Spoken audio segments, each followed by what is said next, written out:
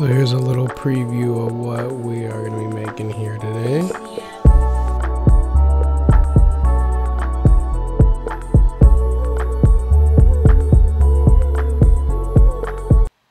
And then you can find that full beat at the end of the video.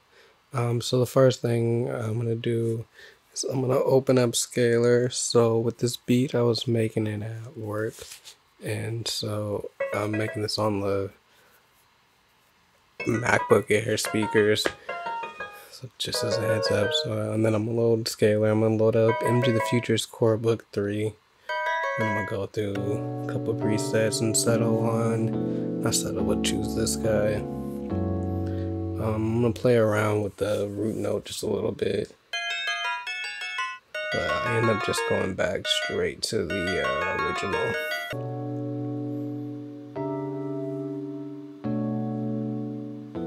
And I'm just going to lay my chords out and then bring that first chord back and then use those other notes. I'm going to turn my humanize on, bow velocity and timing. I'm not so strummed it. Then I'm going to load up Analog Lab and try to look for a piano. I'll find something good over here.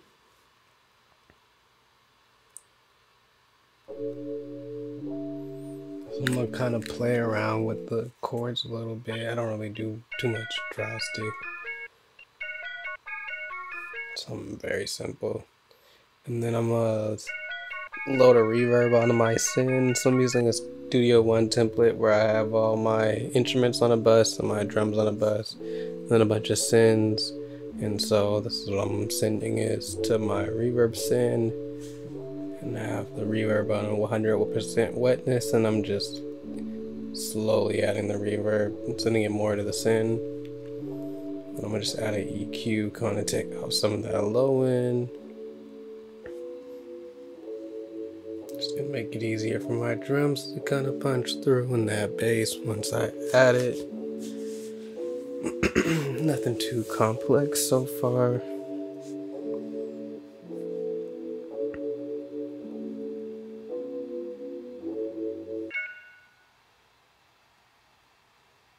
So I'm gonna turn my strum off on Scalar, and then I'm gonna just load that into a new Xpand patch. I'm gonna just go through some different pads and load it on there. I think I picked bells actually, excuse me.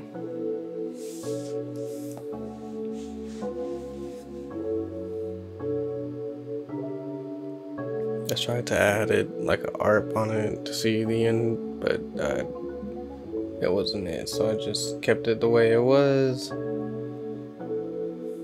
Just straight chords.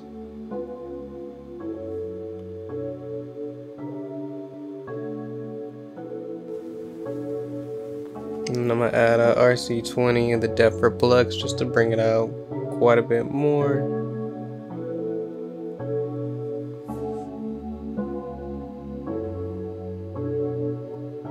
And then another EQ just to bring out that low end, take out the low end.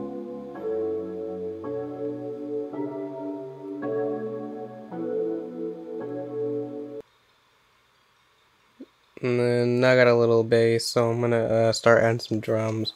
I'm gonna go into the Kount drum kit and I'm gonna add the gospel clap and just put it on your 3 beat. Kind of turn it down a little bit. And we're gonna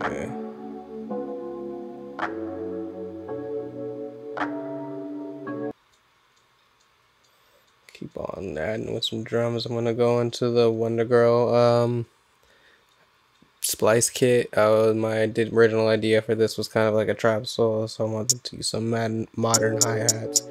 So I load this up and just chop it up, turn those down, and then I'm gonna add a pan man on there. Just kind of bring the hi-hats a little bit more, give them more life.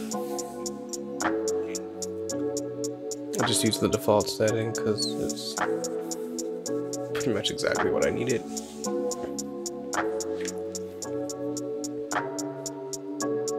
And then I'm gonna go ahead and add a widener to this guy. It's a free plugin from Pollyverse, just to fill that out some more, fill some space. And then just some hi-hat rolls, because I can't leave that as it is, because that'd be way too boring.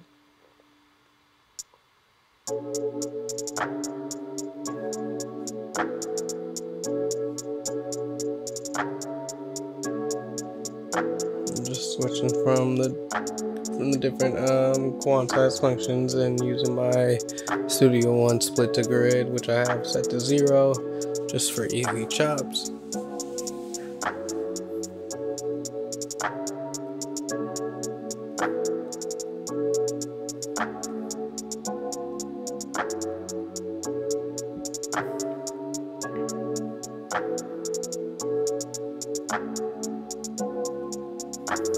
And then I'm gonna go into the Wonda Girl kit and I'm gonna look for a snare. I end up changing the snare and the clap pattern that I had set. I tried to do the snare on the 2 and the 4, but I switched that to the clap because it sounded way better.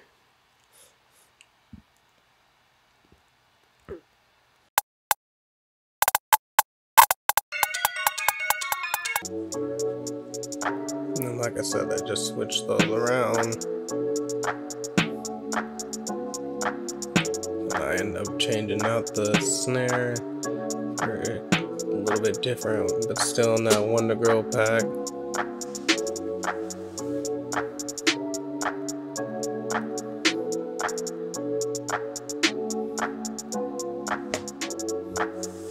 Play with those bubbles a little bit.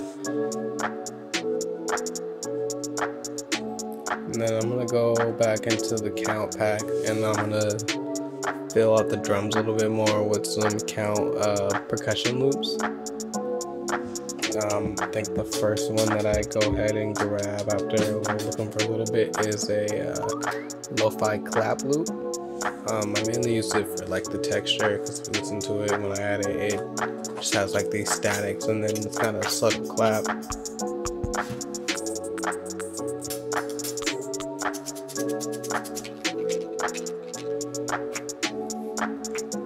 But the Kount kits have definitely been my go-to for pretty much all my drums. Pretty much use it on every beat.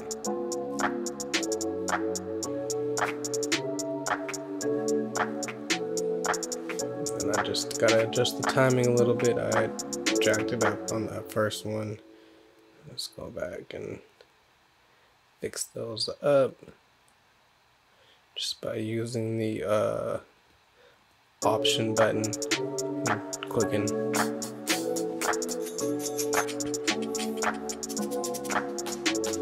And then next I'm gonna add this hi-hat loop that just kind of fills out the hats a little bit more, gives the beat just a little bit more life.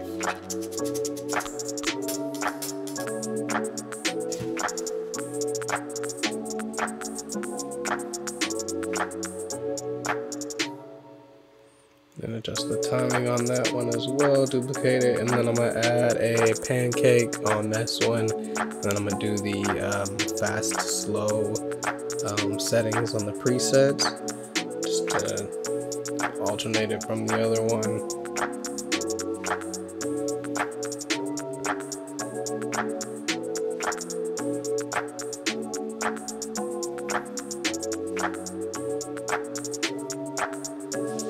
And then we're gonna add a kick. For the kick, we're gonna go back into the Kount kick. I think it's Kount Pack 2. And I'm gonna use the Kount kick. And we're just gonna lay out a little kick pattern.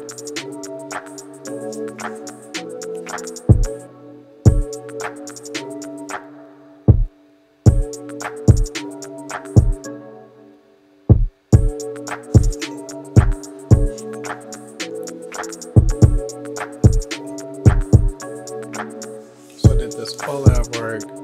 I went back and changed a couple things, mainly just the bass, but we'll get to that when you hear it. But the mob is pretty dead on any day that's not a weekend, so I just take my laptop and I just try to make as much beats or loops as I can. And then so I got my kick pattern. I'm just gonna copy that first one over and then add a couple little variations just to switch it up a little bit. Didn't do too much crazy with the drums. I'm just kind of I usually just try to bust beats out as fast as possible on my work because I'm trying to pay attention to the detail is when customers walk in and I don't notice them. So I gotta keep my head on the swivel, which kind of keeps me just moving fast so I don't spend too much time on one particular part. And then I'm gonna double the kick. I'm gonna go into the Wonda kick and pick a kick from there. Just kind of give it a little more thickness.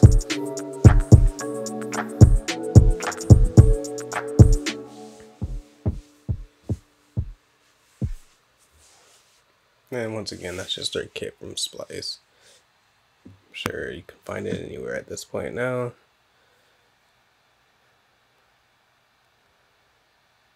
And I'm just going to copy that first one straight down and then adjust the levels a little bit.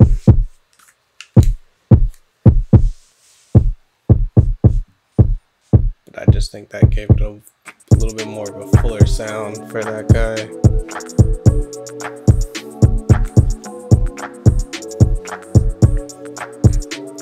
And then we're going to finish out our drums with one more perk. I was searching through the Wonda perks, but then I ended up going back to the Kount and picking a perk from there, from this one shot, and laying out a little tom, I think it was, the tom pattern.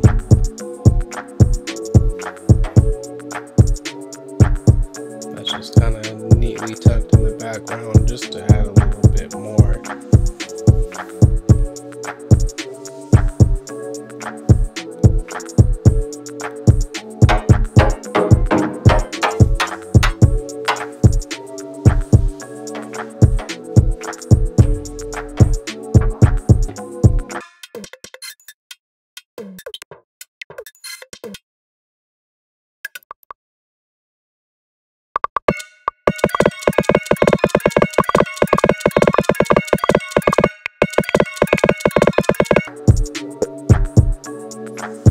This beat probably took me around 30 to 40 minutes to make in total.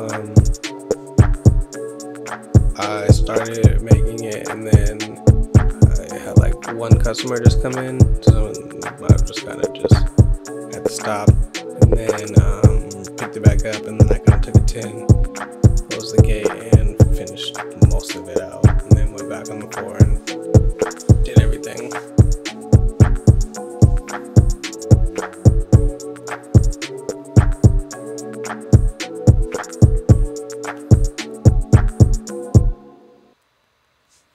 I'm going to add another layer of Xpand. I'm just going to duplicate that first one and I'm going to go into pads, I believe.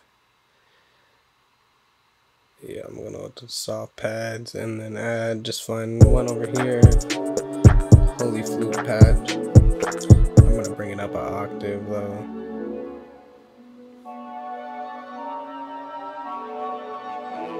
And the sound's a little aggressive, so I'm going to go add an EQ and I'm going to turn off that RC20 that was on the other one.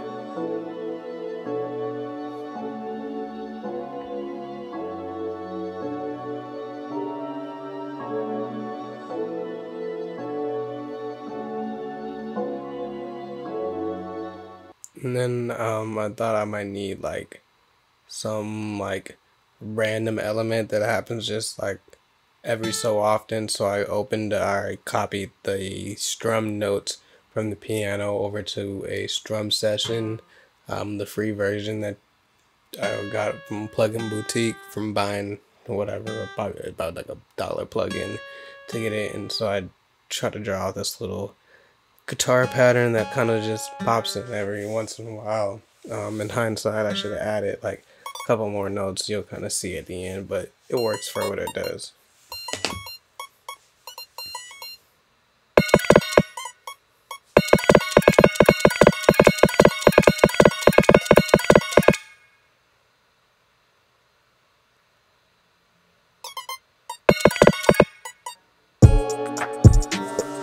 I end up turning the scale on, just kind of drag the notes kind of where I want it, not use them to where I had them. And then I go into that and I add a guitar rig over it. This is basically the pattern that I end with. I think I changed the timing a little bit, but this is basically it. But when I'm making this, I tried to add a little bit more. So I just kind of go through a couple of these settings and I use the jazz styles. So this is what I use. I go to funk and soul sometimes. Typically stay in there when I use guitar rig though. But yeah, this is me gonna be trying to mess around and add a couple more notes. Hindsight, I probably should have added like 2 more notes like towards the like the 4th part of the bar, but whatever. I'm gonna add a RC20 on there as well. I'm gonna use my Mo guitar preset. That's just a variation of one of their guitar presets, I'm pretty sure, and I just added a couple things. And then I'm gonna throw a little bit more reverb on there as well. So that's my reverb send.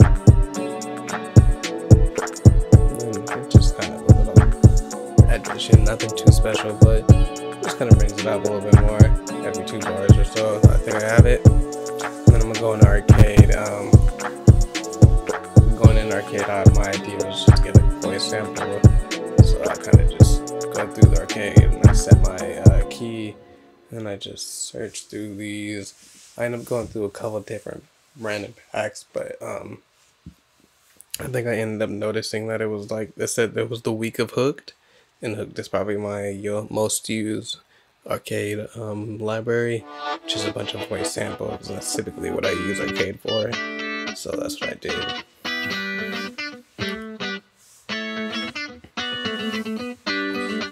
For whatever reason, this typically doesn't jack my CPU up, but when making this beat, it was like going yay. And I'm at the mall Wi-Fi, so like trying to load the patches and download them was a problem in itself. I don't think it translates that well in video, but it was annoying as hell to do it.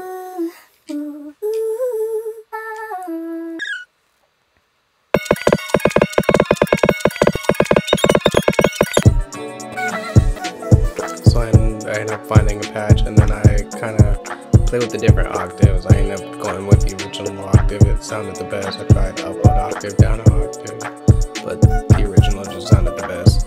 And I just ended up playing 2 notes from that.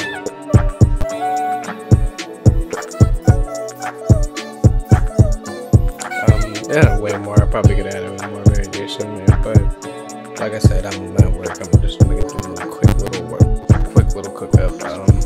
Can always go back. I'm probably just gonna post this beat for free, to be honest, and not really do any more changes.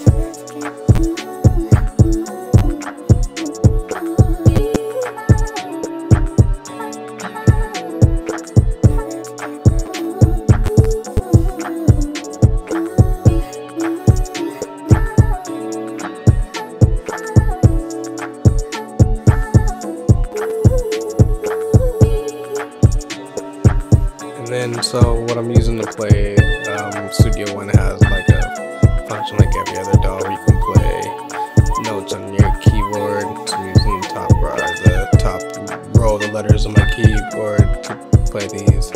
And then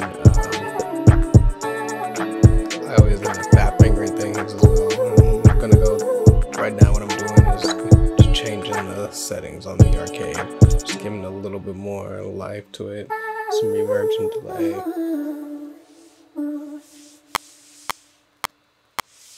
Go ahead and record that.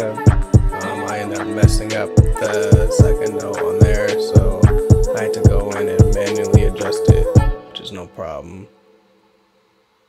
Especially with arcade, it's dumb easy. Best $20 a month I spend.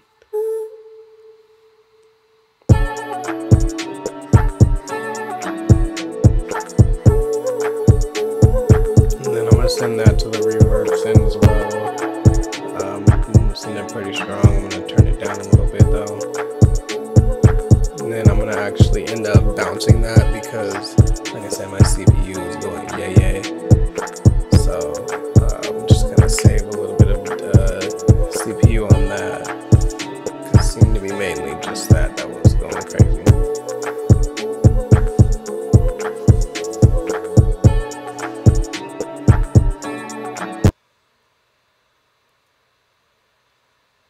And then I end up sending that bounced audio back to the reverb channel and turning it up a little bit more.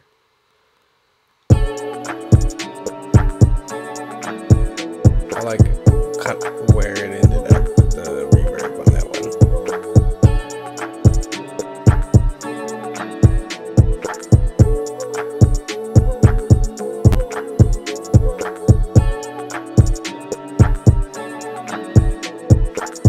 I ended up on the wrong channel.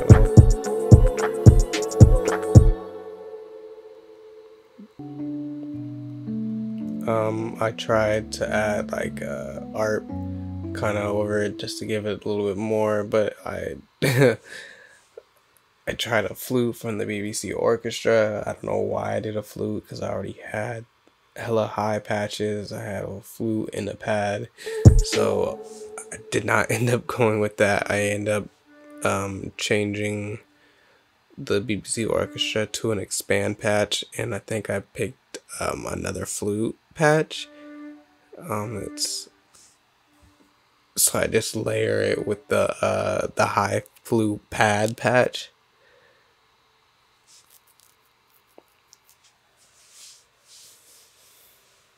So just more layers.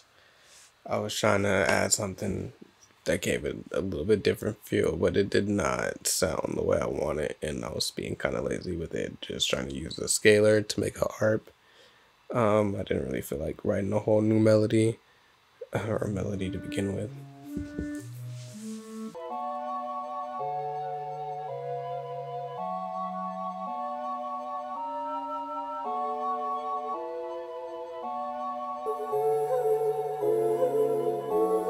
And then with everything all together, this is kind of what it sounds like.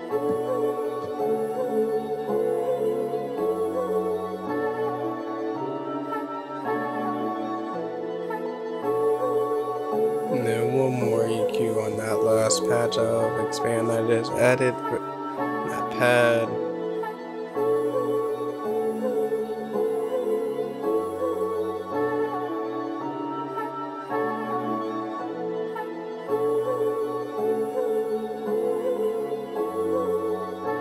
And then next we need a bass. So I load up a Masive patch. I tried to use ultra analog at first, but I think I just ended up going Masive with the patch B-Load 2 because I used that a lot. I ended up just using the chords from the bottom notes of the chords and then kind of playing around with a couple of different octaves and trying to bring it down an octave. This is probably the hardest part about making a beat at work. I can't really use headphones, so when I do, it's like shitty Apple headphones. So I'm not using like my beats or anything, so I can't really hear where the bass is at. So the original mix of this, I played it in my car and I was like, whoa, that bass is doing the most. So I went back after this video and I turned the bass down a bit. But yeah, like I said, I just go into Masive, and the Masive one, and I just use B-Low. And then I go and at R bass, and I typically use the De Pasendo bass under Artist. Typically, that's pretty much what I use all the time. And so yeah, in this video, before I edit it, like you can see the bass is like dummy loud. And for whatever reason, I turned it up too, because I couldn't hear it on my my laptop speakers. But yeah.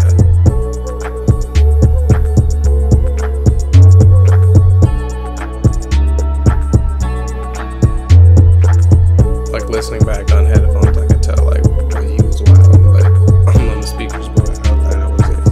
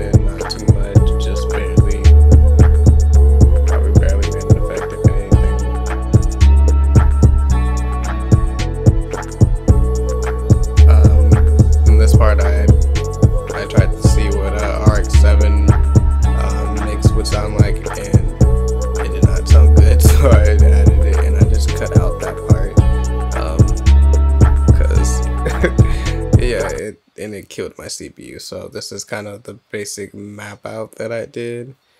I cut a couple different things. Yeah, you can kind of see.